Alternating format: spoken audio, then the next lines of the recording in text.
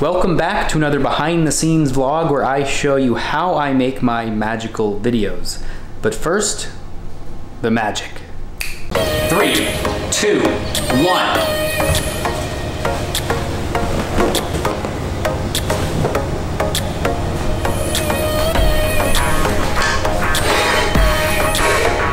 Magic. Wasn't that a fantastic video? I actually have no idea. I haven't made it yet.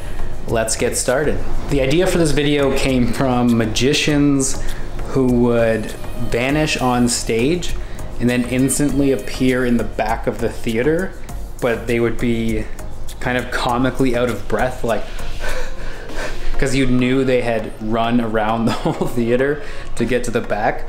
So this is kind of a digital take on that, where it's clearly I'm using visual effects to vanish myself, but then I'm adding a punchline of maybe I actually did it by climbing up the chimney.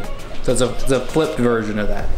I'm picturing the camera goes somewhere around here, looking at the fireplace here, towel drops, I vanish, and then we look around, we pan over, and I'm crawling in the window here. I'm thinking the final video will be made up of 2 shots.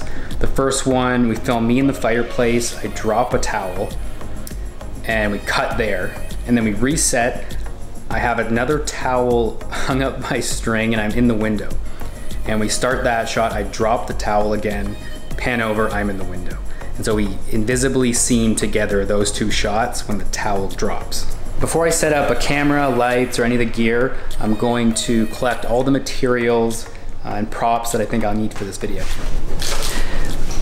So I bought a couple types of invisible thread that could hold up the towel.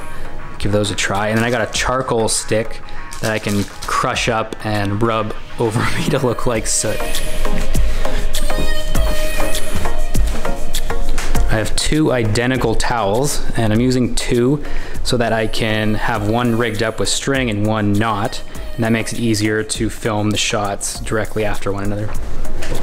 2 white t-shirts, one that is already really dirty that I can mess up with the soot.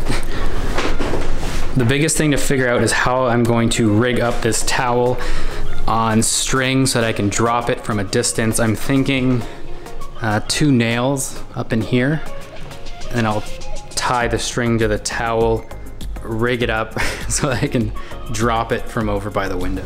So when I go into the fireplace for real, oh, that's very small. Yeah, okay. We'll hold up a towel like this. So I'll grab it at these points.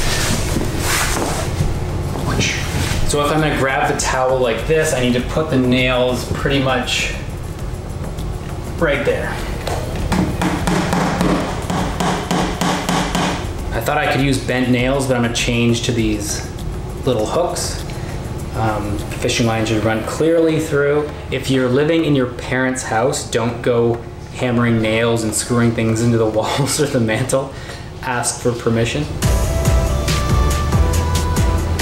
Now comes the task of getting the fishing line rigged up through the towel, through the hooks, and over by the window so I can control it dropping.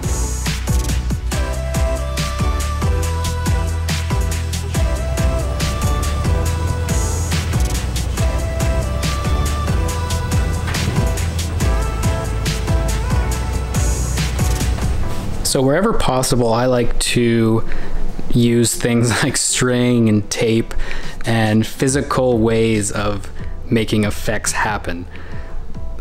So just by spending about 10 minutes rigging this up, I can now let go and have that towel drop, and I won't have to mask anything out in the computer. So it's all done on set, practical. If you're looking really close, you might be able to see the fishing line, but from back here where we're gonna film, it'll take a really sharp eye, and I don't think it'll ever show. The towel rig is set up and works, so now it's time to prep my costume, which is covering a white t-shirt in charcoal to look like soot. And I'm gonna have a charcoal powder ready for when we're filming so I can rub it on my face and a little bit on my arms.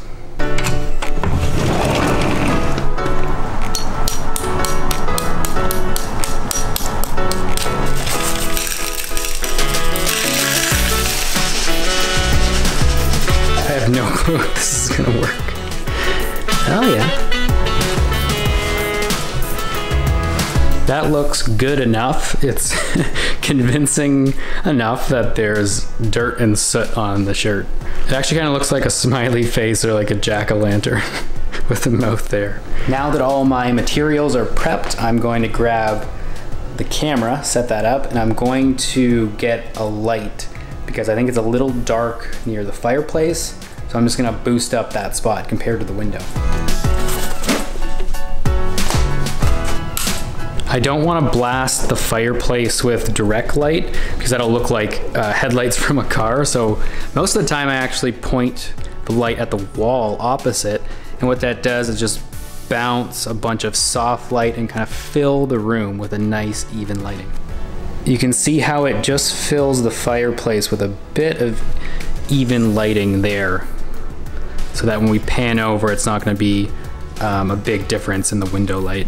The last thing I need to do before setting up the camera is to clean up all the junk that I left around, make it a nice clean set, and I actually have to move the rigged up towel out of the way for the first shot, which is unfortunate, but that's the way it goes. So I'm gonna carefully remove it and have it planned out how I'm gonna get it back into place while filming.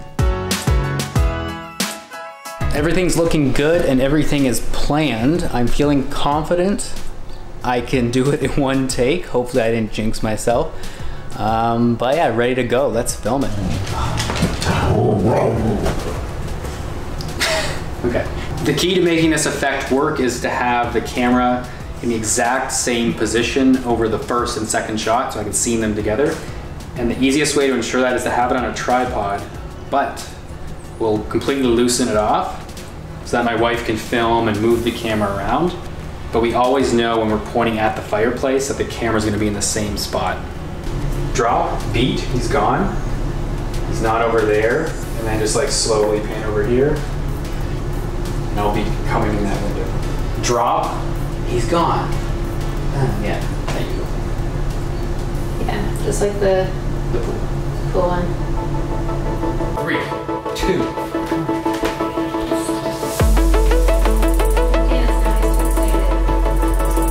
Three, 2, 1.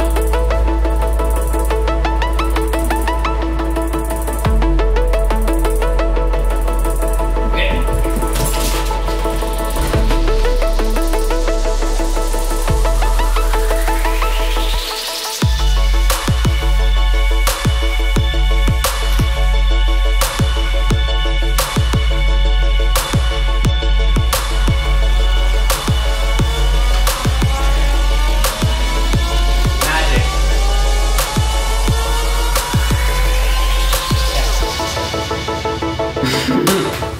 Yeah, it's really good.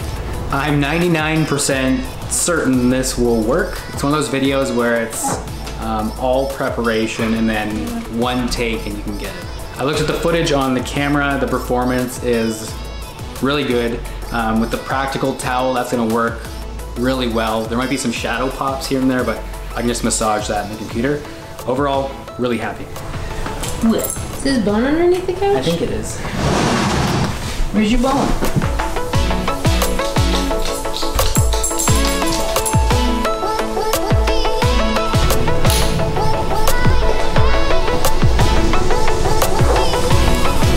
So it's been a few days. I've had a chance to complete this video, get the edit done, and I think it looks really, really good. It would take a really trained eye and you'd probably have to frame through it one frame at a time to catch any mistakes, so that's always good.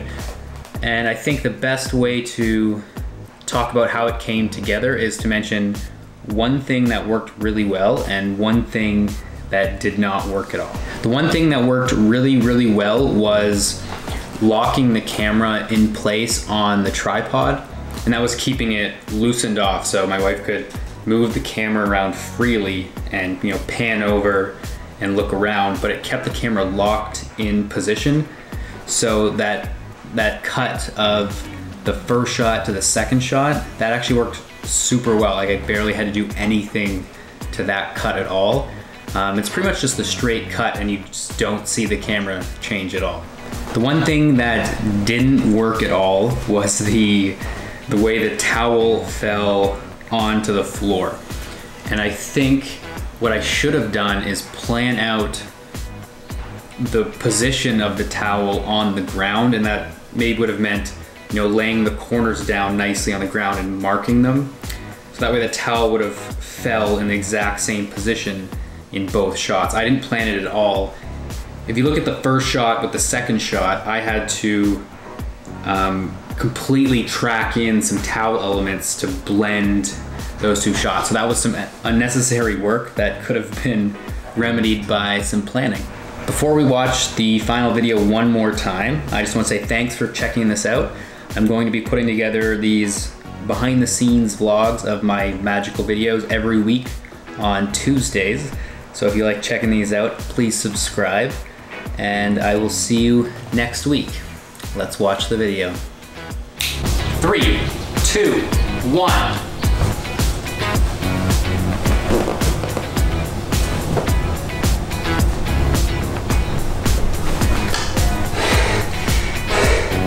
Magic.